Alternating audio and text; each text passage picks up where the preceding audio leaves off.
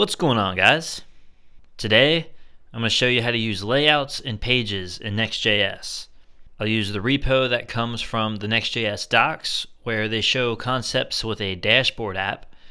I'll put a link to that repo in the description if you want to follow along. So starting at version 13, Next.js introduced file system routing, where folders are used to create nested routes. Each folder represents a route segment that maps to a URL segment. And to render those, you'll need a page.tsx file.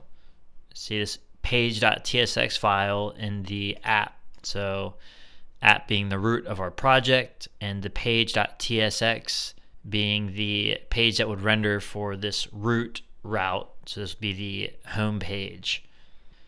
And so this is the home page, and it is rendering at localhost 3000 or whatever domain without the slash and then a different page. So home page, page tsx. Now you can also have, and actually you have to have, a layout.tsx. You can have multiple, but you don't need multiple. You just need the one at the very top. And that's where you'll have your HTML tags and body tags. And then the children inside the body tag will be the rest of your app.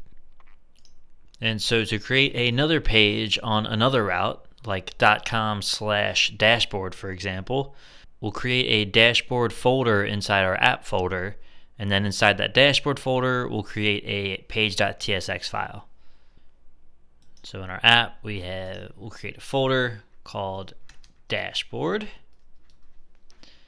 Inside that, we will create a page.tsx. We'll say export default function page. And we'll just return a paragraph tag for now. We'll say super intricate dashboard page.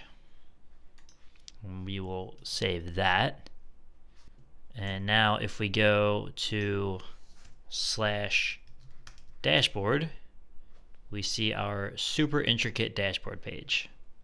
So by having a special page.tsx file, Next.js allows you to co-locate files.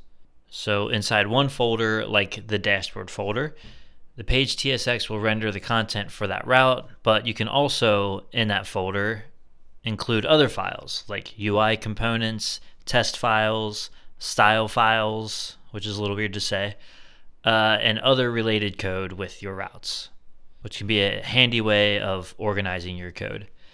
And then to create further nested routes, you just add additional folders and then page tsx files in those folders. So say we wanted nested pages like .com/dashboard/invoices and .com/dashboard/customers. We start by creating an invoices folder inside the dashboard folder, and then the page tsx file inside the invoices folder. So dashboard folder, I will create a new folder called invoices. And inside that invoices folder, we'll create a page.tsx. And inside this page.tsx,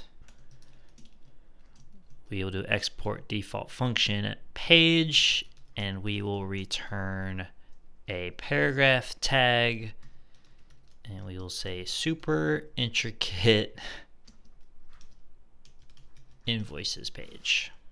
And then we can do the same for, go back to the dashboard folder, we'll create another folder, we'll call it customers, and inside that customers folder we'll create a file called, you guessed it, page.tsx, and inside this page.tsx file we will create a page which just returns a paragraph tag that says super intricate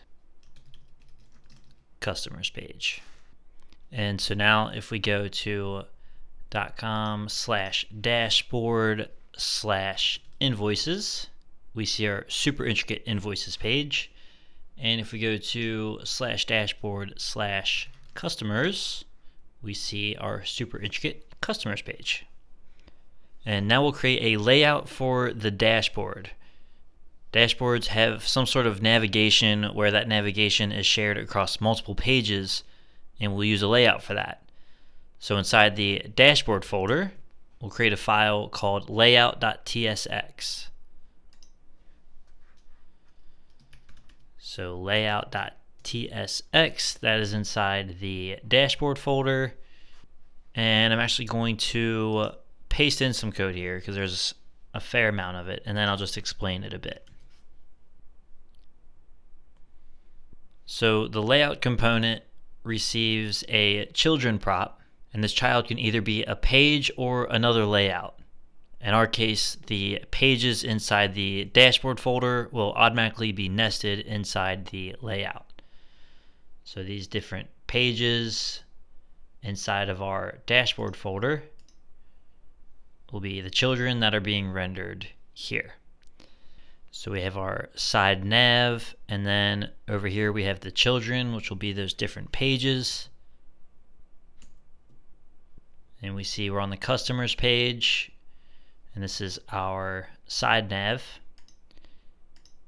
Click to the invoices page, and now we're on that, and this layout is still here either way. So you got customers, invoices, home to go to the dashboard, and this all stays. This will render separately. But we still have to set up the links properly.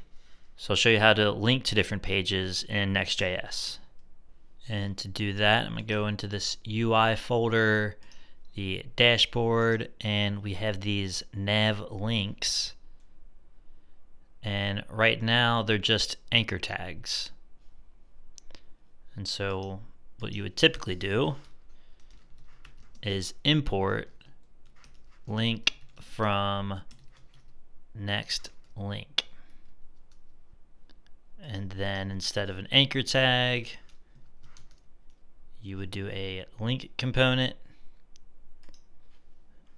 and then your closing of the link component. And now they have an array with objects, and then they're mapping over that to have the different links, and then for the href of where it's linking to, they're filling that in like that.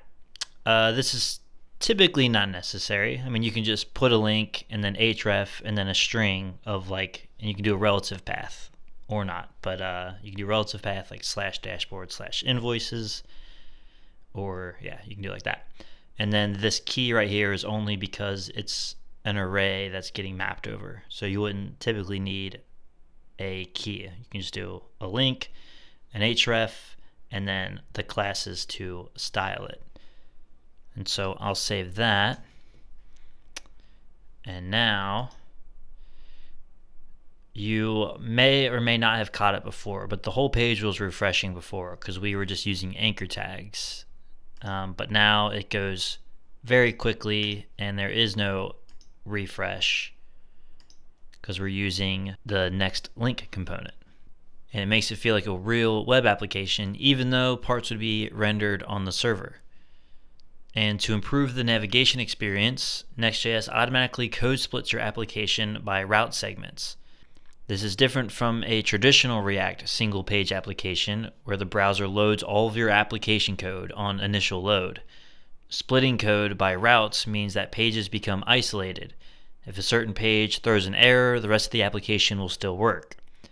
Furthermore, in production, whenever link components appear in the browser's viewport, Next.js automatically prefetches the code for the linked route in the background. And by the time the user clicks the link, the code for the destination page will already be loaded in the background. And this is what makes the page transition near instant. So if the link is like further down on the page and they're scrolling down the page and that comes into the viewport, it'll fetch that page, and then when they go to click on that link, it's already fetched and renders it very quickly. Very cool. And so there you go. That's pages, layouts, and links in Next.js. I'll do a follow-up video where we focus specifically on links and how you can get the current URL path the user is on and render specific styles. That way we can style the navigation to show which page the user is on, which is the best practice. If this video was helpful, please give it a like and let me know what else you'd like me to cover. And as always, thank you very much for watching.